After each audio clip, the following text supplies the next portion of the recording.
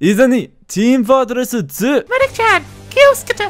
彼は強すぎ。愚かな人間。お前は種で火にいる夏の虫だ。必ずもっと戦い。マリちゃん、いざも。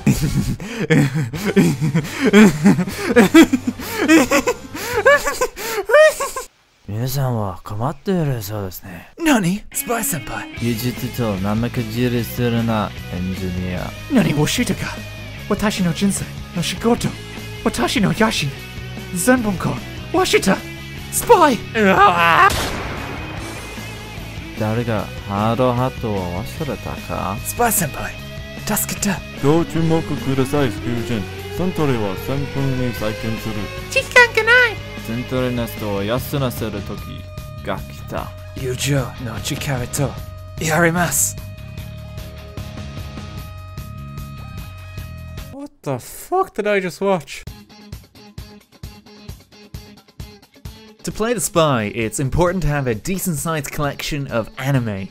This can be easily achieved by taking the nearest train to Akihabara, walking into your nearest hobby shop, and regretting your poor life choices as you spend your entire life savings on figurines. This will help you play 9001% better, enabling such techniques as trick stabbing, stare stabbing, bacon stabbing, and the ability to complain about the ambassador nerf. This is so much better in the day, you know. I don't know why they changed it. Like, I like playing Sniper, but I didn't want to be Australia. Sometimes you might feel lonely playing the spy and long for companionship.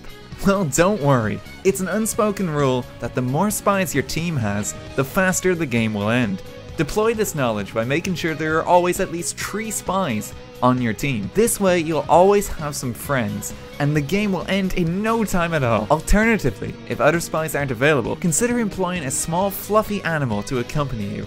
It's common knowledge that every Frenchman could use a friend, and it's of vital importance to your gameplay. Isn't that right, Schnuggles? Yeah, you get me. You know how to be French. The spy's knife is your weapon of choice, granting you the ability to instantly one-shot your enemies. Don't bother using anything else, as it's the only weapon you will ever need. You can backstab heavies, medics, sentries, even terrifying Katamari ball abominations. When playing the spy, the pyro can be particularly problematic. The best plan of action is to curl up in a corner and cry, or alternatively, constantly disguised as an enemy pyro. Their pyro isn't going to be looking for you if you're already looking for you. The spy's gameplay functions just like stealth in any other title. Remember to hold crouch and move slowly, bearing in mind the sound of your footsteps. If spotted by an enemy, crouch behind cover for approximately 3 seconds. They will completely forget your existence, mistaking the sight of that dapper Frenchman for the wind itself. Pour la vraie expérience d'espionnage, jouez la classe pendant un voyage en France. C'est la bonne façon, et vous apprenez la classe plus rapide. Si vous ne pouvez pas aller en France, ne vous inquiétez pas. Le soldat est ici. Your disguise kit is your most valuable tool as the spy, enabling you to slip behind enemy lines. Make sure you spend hours agonizing over which disguise you should equip, before going behind the enemy and dying to the pyro anyway. Who knows how to spy check? The dead ringer enables you to deceive the enemy team into thinking, "Nah, that's a lame joke. I'm not doing that one. Look, you can't make me." Say the damn joke, Daniel, say the damn joke. But it's all the same. We've made these jokes.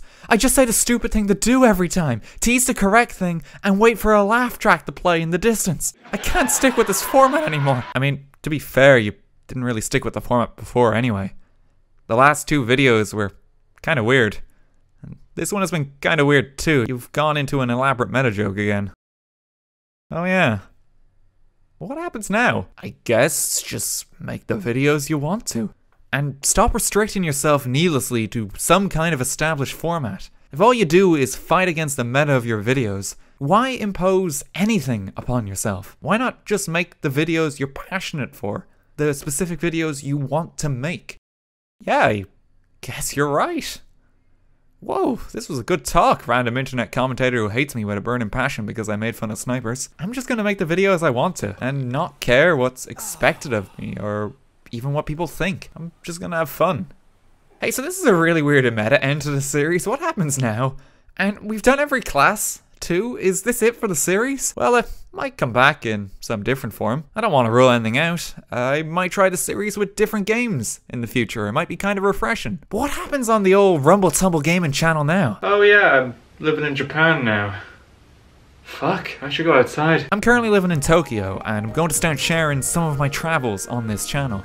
Thank you to everyone who commented on the video just before this one, and thank you for the overwhelming amount of support on that video. I'm gonna make full proper videos on cool stuff I found here in Tokyo. This includes everything I've teased through the series, including the animal cafes, Akihabara, and the arcade scene. There's also a convention coming up here where Smash Bros for Switch will be playable for the first time in the world in like 3 weeks, and it's about an hour from where I live. So I'm gonna try playing and share that with you because holy crap, it's a new Smash game. And secondly, I'm gonna be bringing back my live content, stream highlights and the like, to this channel. Think of stuff like How to Stop the Train Banana Bay and 10 years of TF2 in 10 minutes. I've really missed making those style of videos, so I'm gonna do them again. What's more, it won't just be TF2 this time. I'm gonna start bringing other games to the channel through these live sessions. I've already got the first one good to go. It's clips from a Skyrim permadeath run, alongside a session of Don't Starve Together where we modded the server to go over the max player count and made it 5 times the amount it should have been. It was great! So many people actually died mid-session. In real life. It's been a blast making How to Really Play, but I feel I've been making the same kind of video in the same format the past few months, and I want to try spice things up again. And again, I seriously want to thank everyone who commented on the video just before this one. This is something I've been scared to do for a long time, and I was afraid people would just scream abuse at me for even suggesting different kinds of content on this channel. But almost literally everyone that commented was supportive of me doing more variety in live sessions, and that seriously means a lot. So thanks everyone, I really appreciate it. I've learned a lot from making this series and the kind of channel I want to have moving forward. So I'm gonna bloody do it, damn it. You can't stop me this time, Mom. You have no power here. You're not in control of my life anymore. I'm 14 now, Mom. I'm a real adult, and it's not a phase, it's a lunar cycle. Mom, I'm sorry I yelled at you. I love you.